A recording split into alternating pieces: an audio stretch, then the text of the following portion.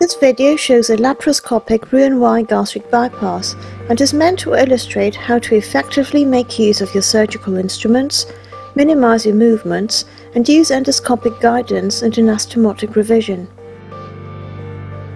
The patient is a 54-year-old lady who has been obese since childhood. She has a BMI of 54. She has consulted with obesity specialists and dietitians and has tried various forms of therapy to lose weight, to no avail.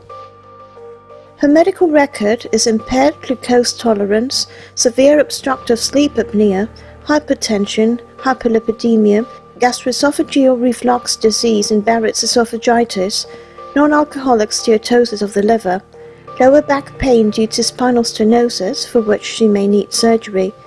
Her mobility is very limited and she is dependent on crutches. Osteoarthritis involving both knees. The patient is in the supine position with the leading surgeon to the left of the patient and the camera and the assistant surgeon to the right. 5 trocars were used, 4 of which were 12mm ports. The reason for this is that the stapling device will be used for all 4 of the 12mm ports. A 3D camera with a flexible tip was used. Its port is a 10mm trocar. The first port is placed in a vision just beneath palmar's point on the left, 20 cm from the xiphisternum, in the mid-clavicular line. The second port is placed high up, just below the xiphisternum, directing downwards towards the patient's left-hand side, in order to facilitate the construction of the enteroenterostomy later on.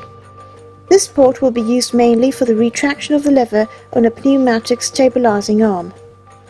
The third trocar is then placed on the mid-clavicular line, 20 cm from the xiphisternum, on the patient's right-hand side. The fifth port is then placed on the left lateral position below the ribcage.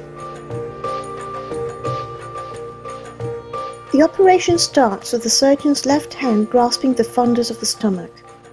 By gently pulling it downwards, the fibrous adhesions between the fundus, the diaphragm, and the left crus are exposed. By using the electric cautery, these adhesions are freed until the left crus is identified. This is to facilitate the stapling of the fundus. Care must be taken not to work too closely to the esophagus.